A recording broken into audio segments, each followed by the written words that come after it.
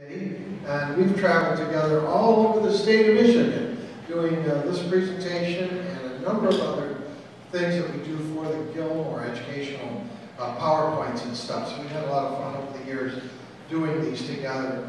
And I'm really grateful for these two guys, their talent, their time, and for them being here today. Rob and Nott, of course, you know Robin and John Burton.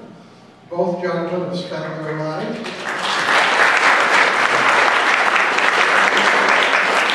Both gentlemen have spent their lives as educators for 37 years and probably close to 40 years doing,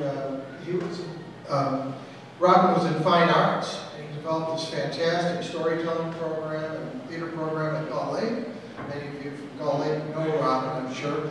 And John taught in Olivet for 37 years in the history department. So both are wonderful to have with us and do these presentations. So we're grateful for them being here today. Please help me welcome Robin and John.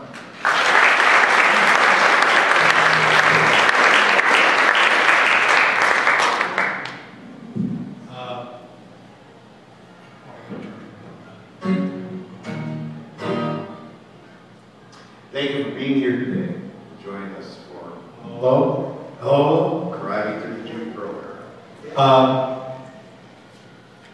About a week and a half ago, I was doing a study on the lack of friction and gravity, the impact on the human body.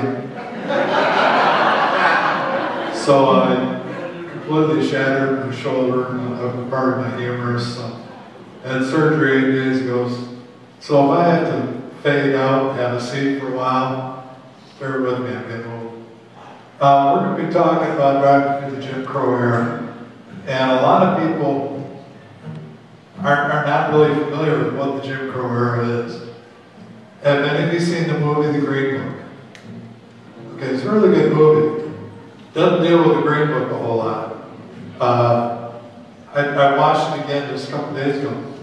And there's like a total of 5 lines of dialogue that had anything remotely to do with the Green Book. We'll get to it in this, and you'll understand it a little bit more. But this is the period. This is the period that I grew up in. A lot, I'm sure, you folks grew up in too. Any of you Detroit folks? Detroit people? Yeah, I grew up in Grand River and West Grand Boulevard, Detroit. So I was right down in the hood, downtown. And there's an old Chinese curse, or blessing, I'm not sure which. It says, may you live in interesting times. And growing up in Detroit in the 50s and 60s were definitely interesting times. We're going to be talking about Jim Crow.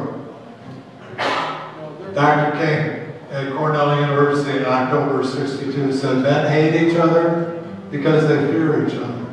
They fear each other because they don't know each other. They don't know each other because they do not communicate with each other. They don't communicate with each other because they are separated from each other. This is the whole story behind segregation, both de jure segregation and de facto, that we'll get on to. And as you know, there's the music of protest music of the era, many different eras, that has a lot to do with how people are engaged in the cause, whatever the cause might be, protest of war, civil rights, whatever it is. We have with us today a 12-string guitar, which is the instrument of many protest songs and over the years. Also, there was a fellow named Hughie Ledbetter, and he was better known as Leadbelly, and he was born in 1888. He was the master of the 12-string guitar. He influenced a lot of other artists, Pete Seeger, Bill Bronzio, Odetta, Woody Guthrie. He influenced a lot of artists with his playing. And he had a song that fairly well summed up the program, the beginning of the program today. And it's called the Jim Crow Blues. And when I sing these songs from the eras, I do my best to try and honor and celebrate them. I did not experience the life that he was a black man. Huey Ledbetter was a black man. I did not experience what he experienced.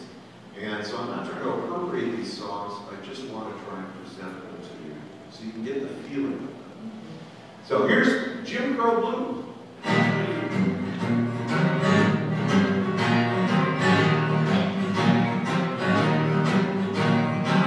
Old Bo Jackson, he told me to.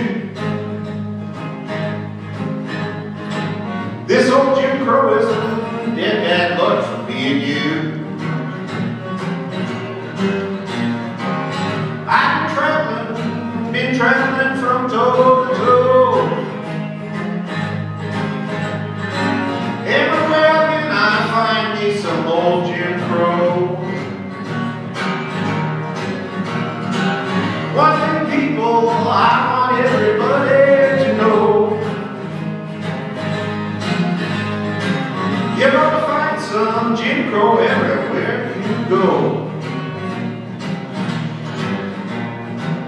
Down Louisiana, Tennessee, or Georgia's a mighty fine place to go. You can get together, please break up this old Jim Crow. I told everybody over the radio,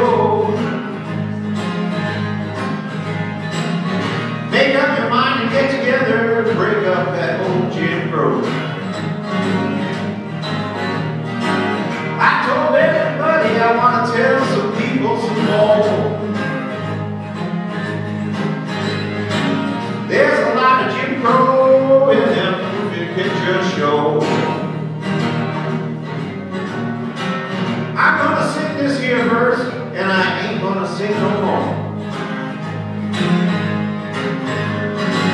Please get together and break up that old Jim Crow. Please get together and break up that old Jim Crow.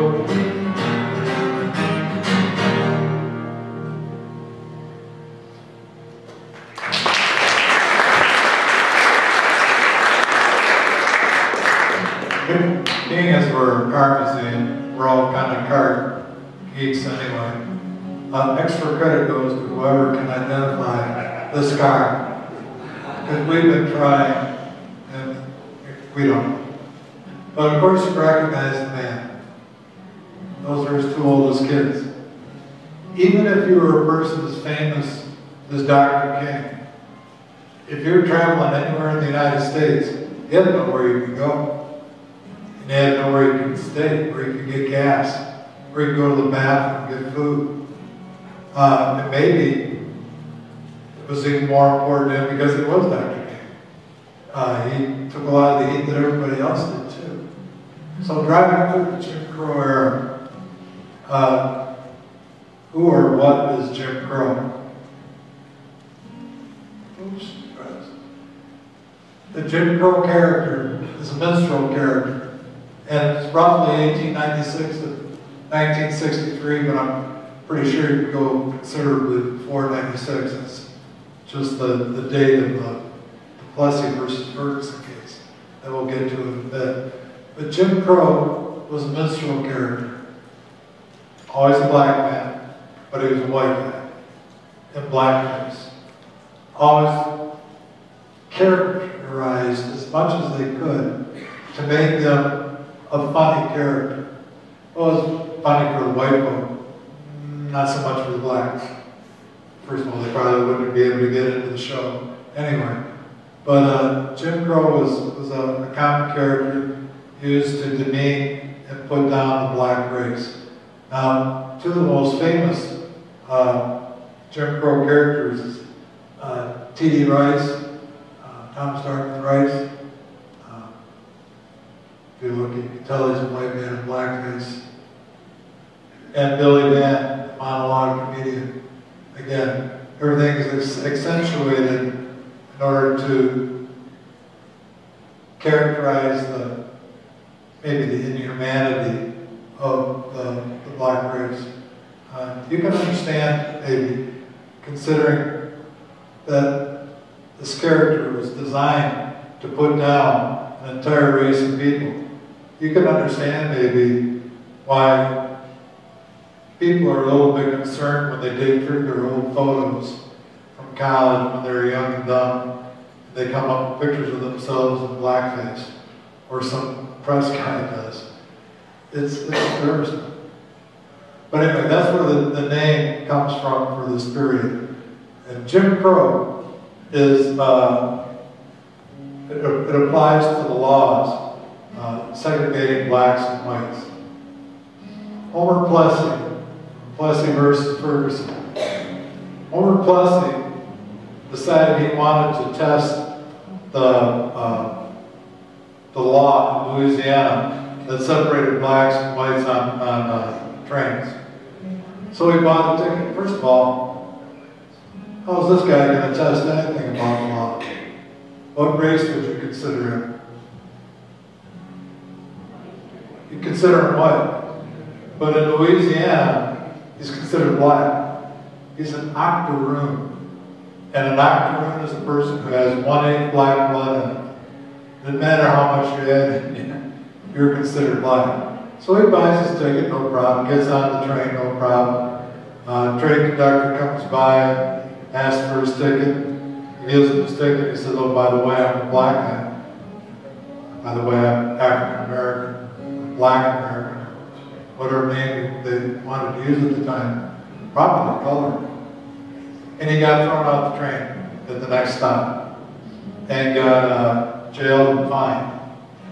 Now, he's going to test this case. It goes to the courts, and the judge, whose name is Ferguson, ruled against him.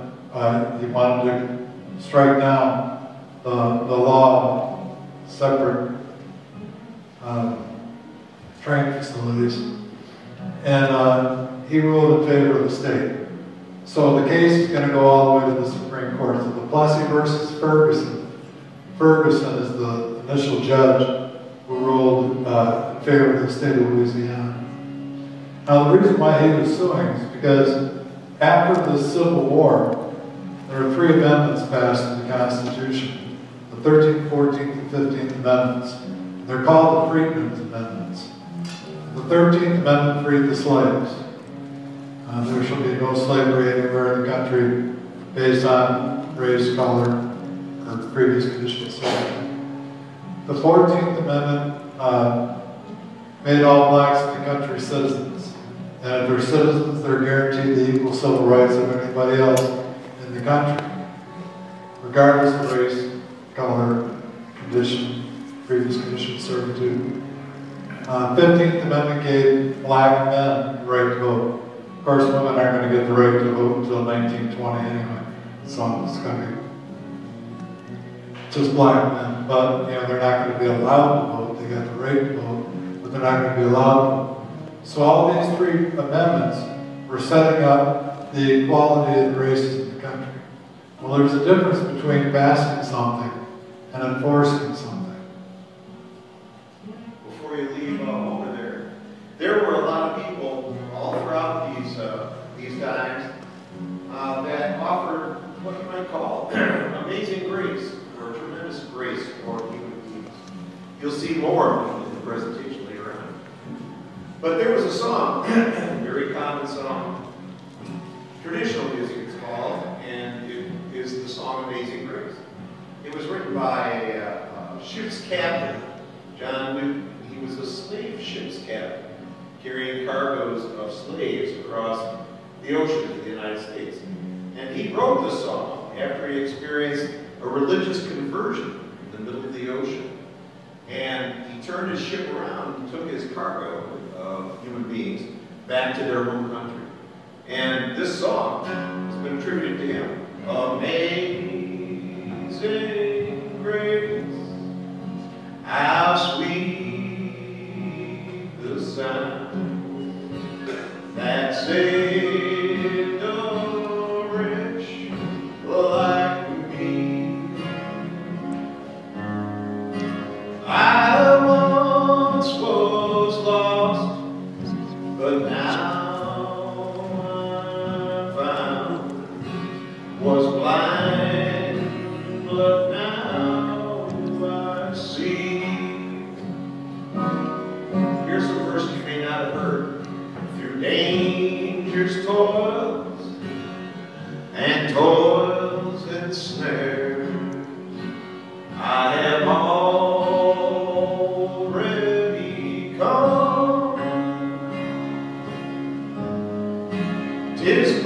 grace that brought me safe thus far. His grace that will lead me home.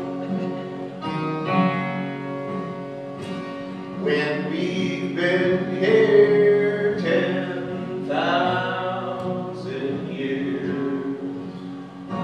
bright shining as the sun, we've no less days to sing God's praise. And when we first begun, amazing grace has set me free, to touch, to taste, and to feel the wonders of accepting love, made me whole and real. And as I said, there'll be many more people of amazing grace throughout this story. Going on about blessing versus first. Plessy takes the court case all the way to the Supreme Court. And he's got the law on his side. I mean, the 14th Amendment gave everybody born or naturalized into the United States equal citizenship and equal rights. Well, if they've got equal citizenship and equal rights, they should be able to ride on whatever facility there is. They shouldn't have to be separated by race. So he's going right at the heart of segregation, right at the heart of the law. Well, the Supreme Court makes a decision really kind of like by not making a decision, which is not terribly surprising to the court. But they ruled that the 14th Amendment was not violated if the facilities that were being provided were separate but equal. As long as they were separate but equal, it was okay under the 14th Amendment. I'm here to tell you that they were always separate. They were never equal. And so this whole idea of two different kinds of segregation comes about. De facto segregation and de jure segregation. And it's not as clear-cut as what it looks like on this map. The red states, all the South, segregation was required by law. So that would be de jure, or by law segregation. Orange states, Arizona, New Mexico, Kansas, and Wyoming. Segregation was allowed in some places but not others. Basically on local ordinances. Yellow, there are no laws one way or the other on segregation. The blue states, segregation was not allowed by law. Trivia question time. When we think about the KKK, the Klan, where do we think about in the country? We think about the red states, right? And then that's where the heart of the Klan was. Well, the Klan was founded in Pulaski, Tennessee,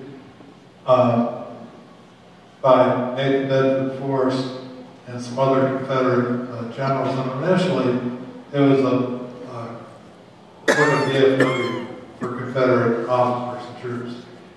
And then it became quite different and was maybe the most racist organization ever produced by the United States.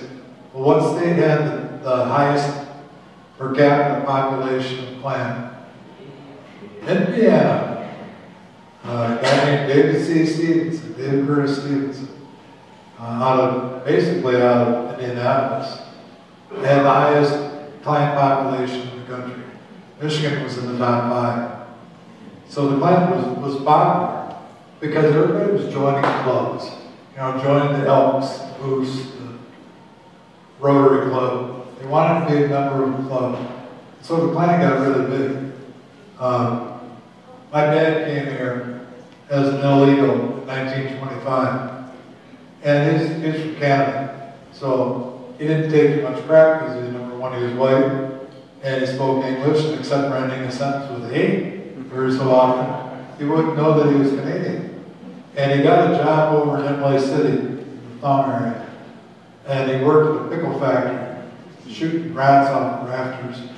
I always said, number one, you had a plastic pickle with the tail on it. Consequently, these guys will attest that I can't buy pickle being on my plate. But anyway, my dad's 16. He's passing himself off as 21. And these guys came up to him and said, "Hey, Jack, why don't you join our club for $10?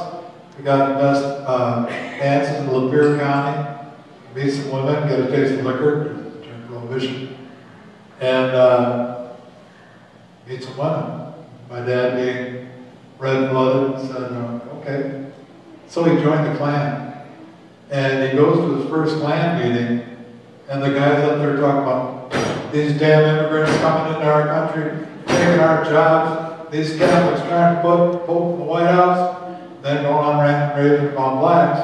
My dad goes, "Geez, I'm illegal alien and I'm Catholic. This is the wrong club." So he packed up everything that night and moved.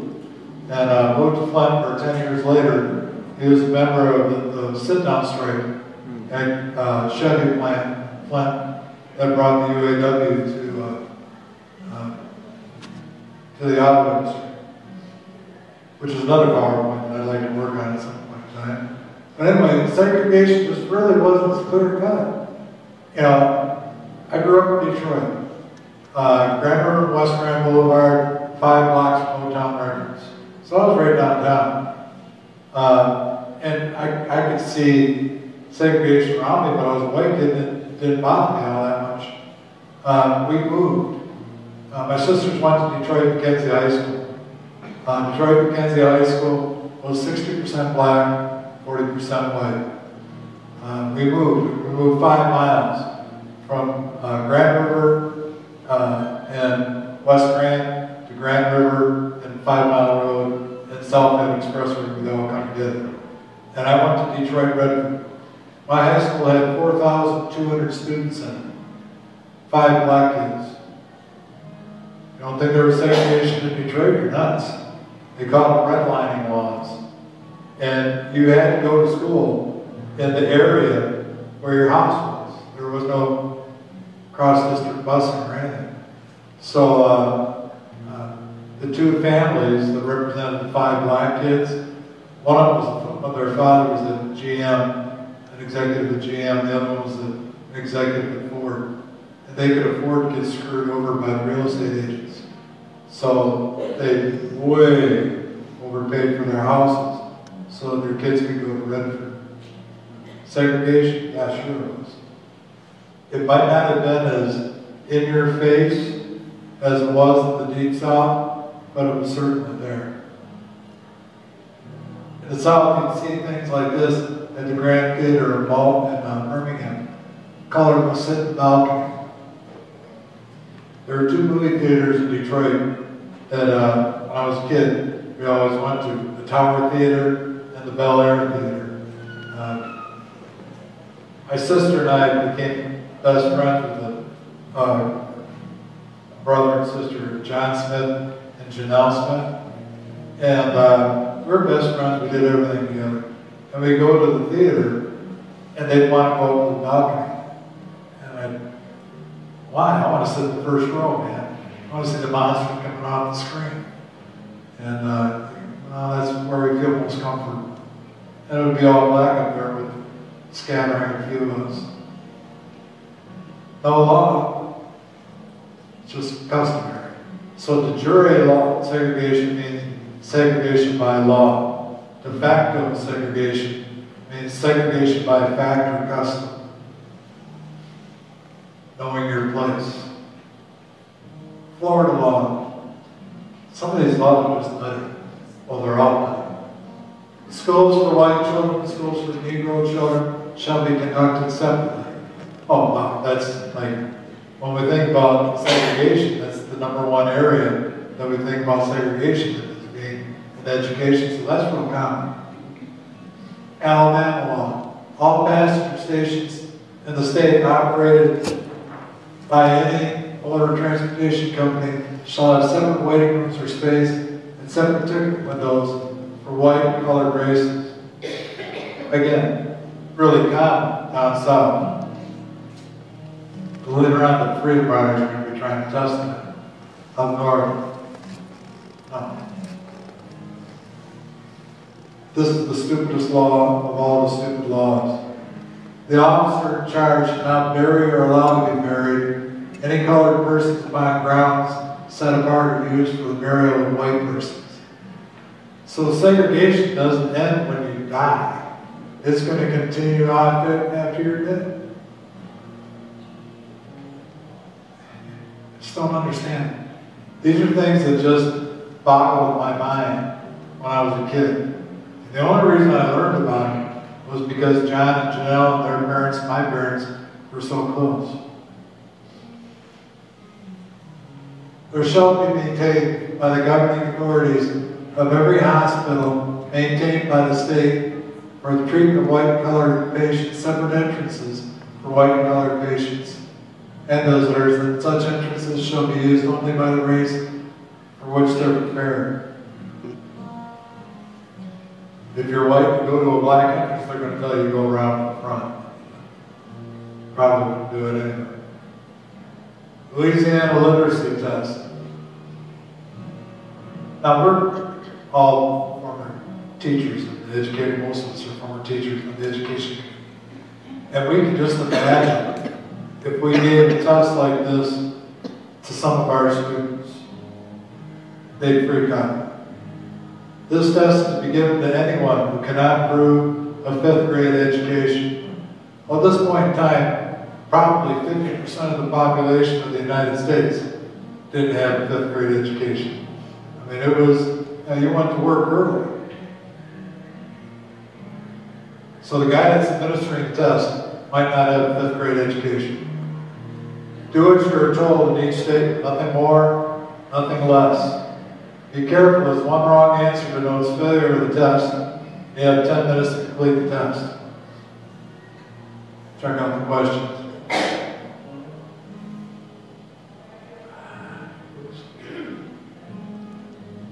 Draw a line around the number or letter of this sentence. What's your answer? Yeah, well, my kids would say, Coach Burton, you've really gone around bad. You need to retire.